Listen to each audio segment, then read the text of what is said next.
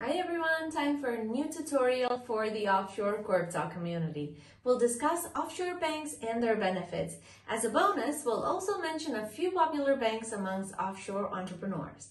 Offshore banks have become popular for the wrong reasons, scandals involving celebrities that are trying to avoid tax.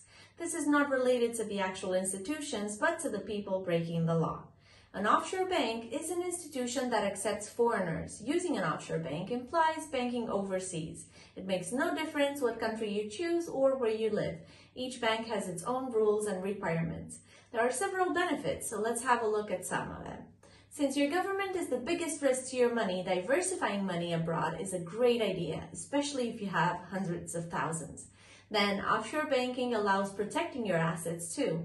Imagine living in the USA. 80% of the world's lawyers live there because there's a lot of action. 1 in 12 adults faces a trial at some point. So protecting your assets in an offshore bank account helps.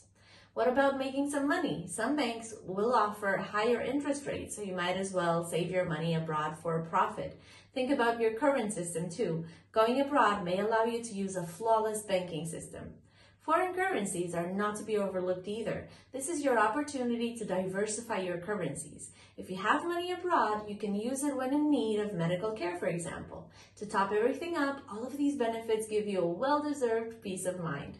Now, opening an account abroad is not that difficult, but more challenging than opening one where you live. There are different requirements that you're probably not too familiar with, and the fees and taxes are also different. Just like everywhere else, there are more types of bank accounts out there. Savings accounts are the most popular ones. They may have fixed or variable interest rates. These interest rates vary widely from one institution to another. In terms of currencies, you will usually get an account in the official currency of that country, but you can also choose a multi-currency account and diversify money a little. Just research the market and do your homework up front. Opening an offshore bank account is not as difficult as it may seem. You don't have to be a millionaire. Just check the bank's requirements, usually an ID, proof of address, or a utility bill, and pay attention to the KYC requirements as well. Despite the misconceptions, offshore bank accounts are perfectly legal. The fact that some people use them illegally is a completely different story. As long as you follow the rules, there's nothing to be worried about.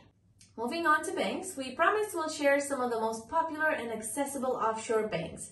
Bank Frick is established in Liechtenstein and is great for wealth management, fund development and administration, among other services. The Al Salam Bank in Seychelles offers a wide variety of services, and most of them respect the Sharia law.